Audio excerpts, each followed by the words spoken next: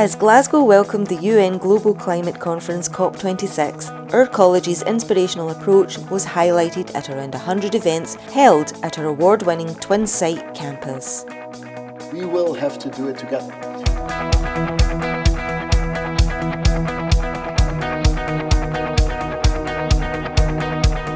Riverside campus was host to the International Maritime Hub in partnership with Maritime UK and officially opened by Scotland's First Minister Nicola Sturgeon. It was a global showcase for green technology, innovation and capabilities from across the UK maritime sector. The next 20 years is very much going to be based on engineering, science, technology, and Scotland's got the best universities in the world. Being here in this campus here, Glasgow College, on the banks of the river, we're almost back full circle where the first industrial revolution started here, and now we're talking about a green industrial revolution. So I've got great faith and optimism that the graduate community, the student community in buildings like this and colleges like this will be a big part of solving the problem in the future. I think the opportunities and new skill sets that you develop in this college are beyond par. So please do come and study here, come to the City of Glasgow, and you will have the best opportunities in life going forward. We were honoured to welcome the International Maritime Organisation, the International Chamber of Shipping, and ministerial representatives from both the UK and Scottish governments, the Belgian Prime Minister and Her Royal Highness, the Princess Royal. This is an important meeting because it does provide evidence that there are things you can do and are doing and do even more in the future that will make a real difference. You know, this world will be at some point not anymore our world, it will be your world. And the innovation that we need to make this a sustainable world, this innovation, it's probably already in your hands, in your brains. It's just waiting to come out.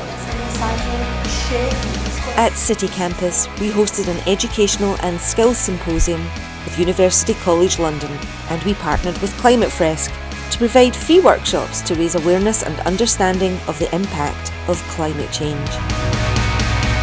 We have also reduced our carbon emissions by 33% in the last 5 years and committed to a range of green initiatives, including becoming net zero by 2040. And we have signed the Sustainable Development Goals Accord, embedding SDGs into education, research, leadership, operations, administration and engagement activities. Invested in a 100% electric vehicle fleet, ensuring a reduction of 4.01 tonnes of carbon dioxide in vehicle emissions per year. Gained cycling-friendly campus status and introduced electric bikes for staff to travel between our twin-site campus. Invested in an industrial composter, diverting 100% food waste from anaerobic digestion by composting directly on site. No longer sell single-use plastic bottles in our catering outlets and vending machines. And we are leading Glasgow City region in developing a skills base to support the home energy retrofit across housing stock in the area.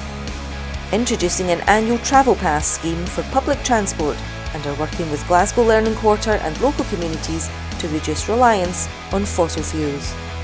Operating a blended learning and hybrid working model, reducing the environmental impact of up to 30,000 students and 1,400 staff travelling in and out of Glasgow.